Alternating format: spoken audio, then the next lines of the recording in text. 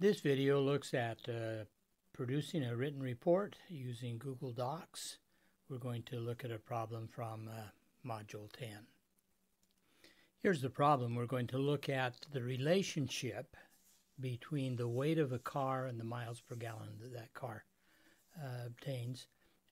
As is always the rule, when we're writing a written report, we need to have a title, which includes what the report is about, who the author is, and the date that the report was produced, and a table of contents. There might be more than one problem here. We're only going to show the one problem. Somehow we need to mung this data. So here we've munged the data. There's the x variable and the y variable.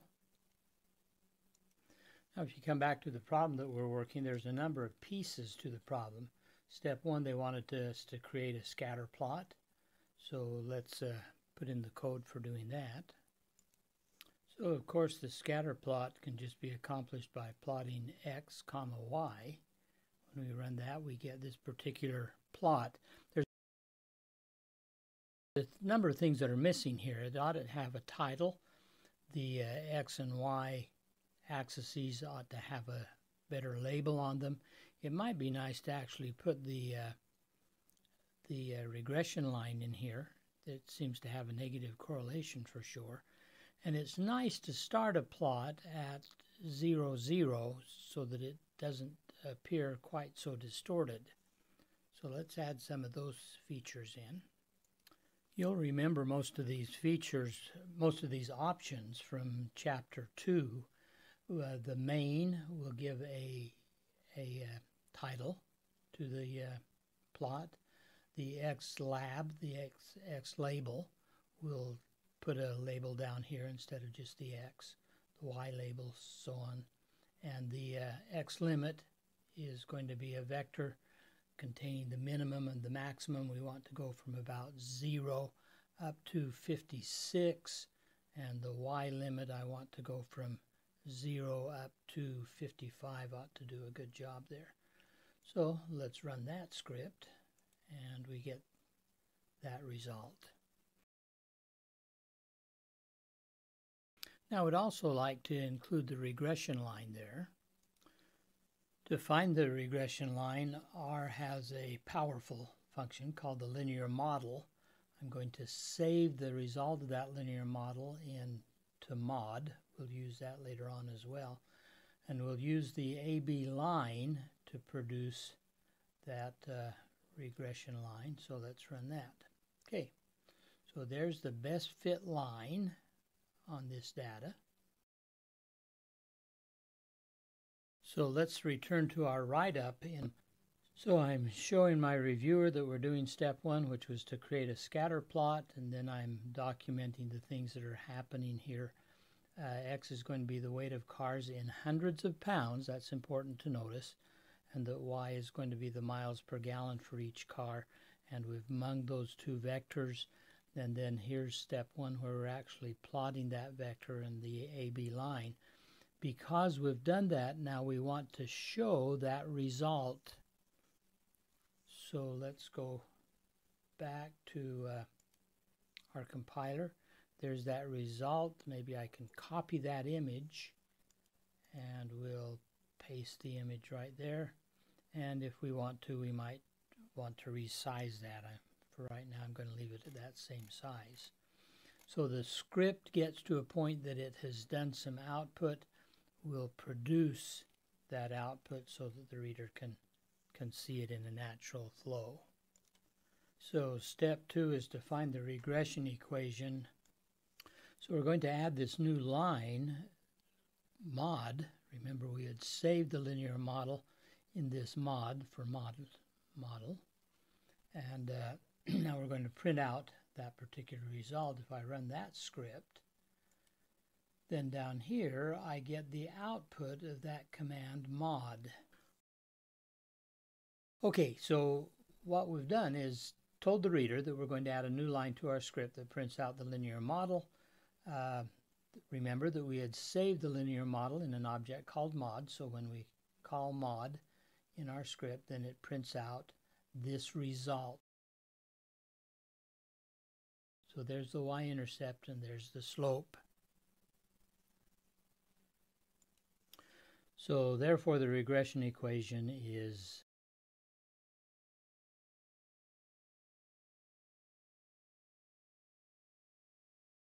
we've answered step 2. Let's go on to step 3.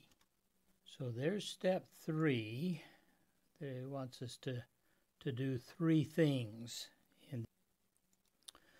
So the miles per gallon, y, is going to be a negative 1.63 times x. 3,800 pounds is 3,800 pounds. Remember, x is being measured in hundreds of pounds, plus the 66.690, and we need to calculate that amount. I think that I could just take that particular equation and copy it. I can copy that and paste that down into the console and just run it there in the console and get that result, which is that amount. So it's about 29.296 miles per gallon. And on a car that weighs 2,000 pounds, the calculation would be, so it's about 45.45 miles per gallon. Which mileage that you calculated do you think is closer to a true mileage, and why? Well, let's go back and look here. We've got values running all the way from 20 out to more than 50.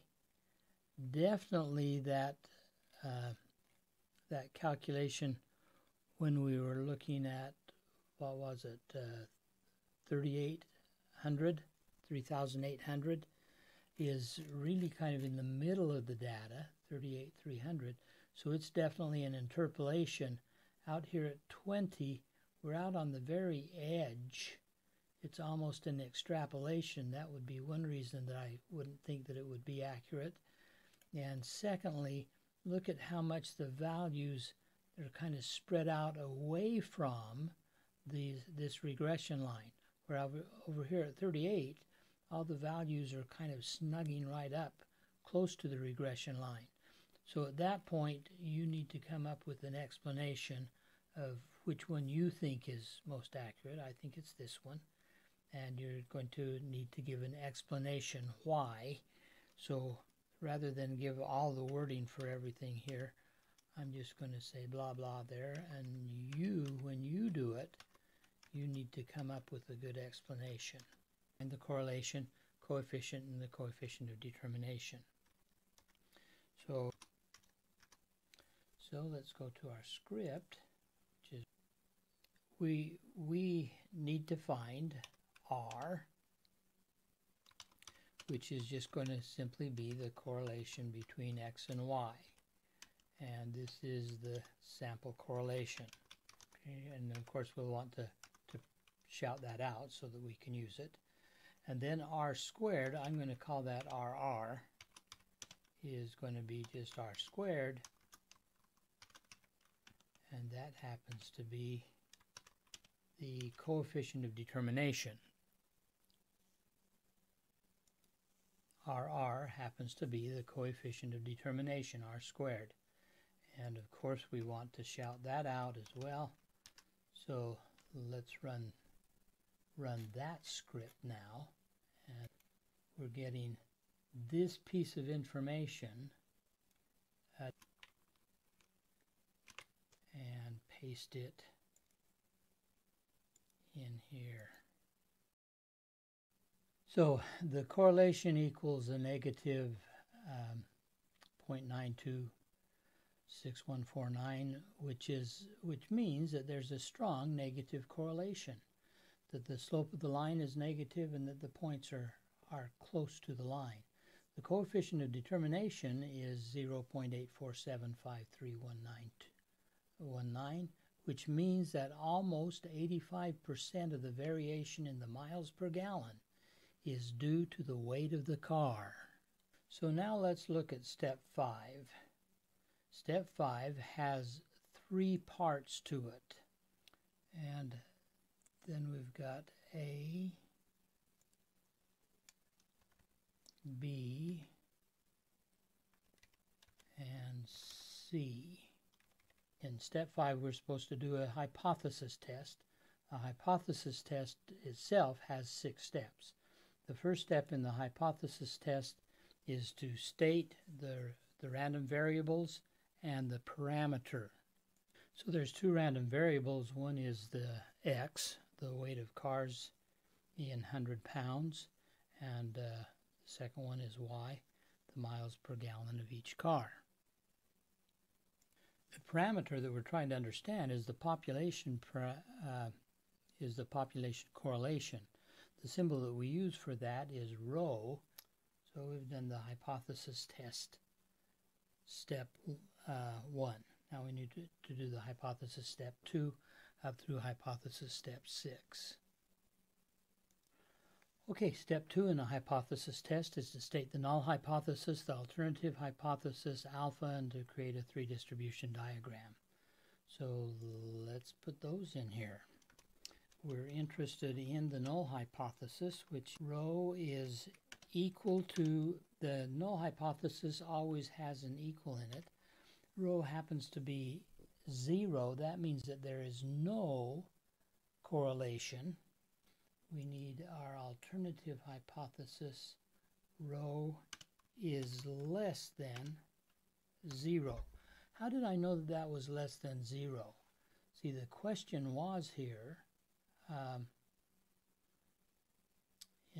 test at the 5% level for a negative correlation. So alpha is 5%. Now I need to put in I need a 3 distribution diagram. Okay, so let's look at the 3 distribution diagram in this particular setting. We've got 2 random variables. One is X, which is the weight of cars measured in hundreds of pounds. And the other one is Y, is the miles per gallon for those individual cars. Then we take a sample of N cars. We haven't counted those up yet, but there's some sample of size N. And what we're going to look at is the sample correlation for those samples. Now, we don't know for sure how this distribution is formed.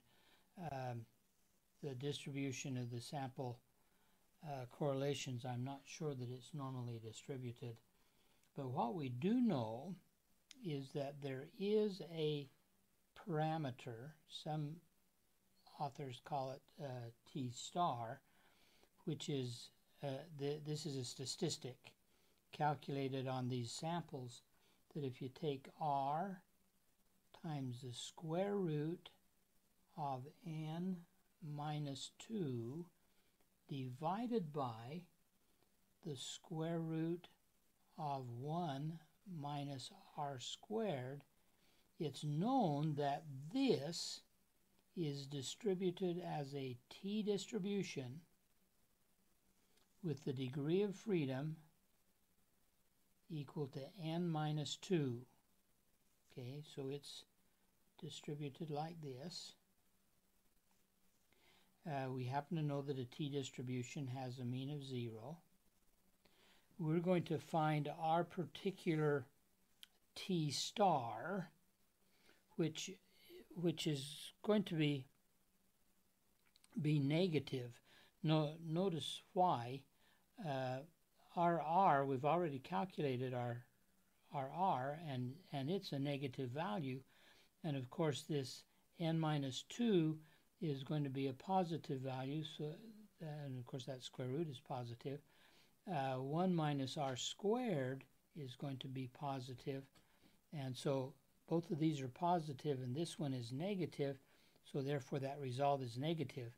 This is going to be over here, which is not surprising at all. and we're looking for a null hypothesis. The research hypothesis was to search it to see if the parameter rho was less than 0. That meant that the null hypothesis was going to be that rho is equal to 0. We want to do that at the alpha is at the 5% level. And so what we're going to be interested in finding is that this area below that T star. Okay, so there is our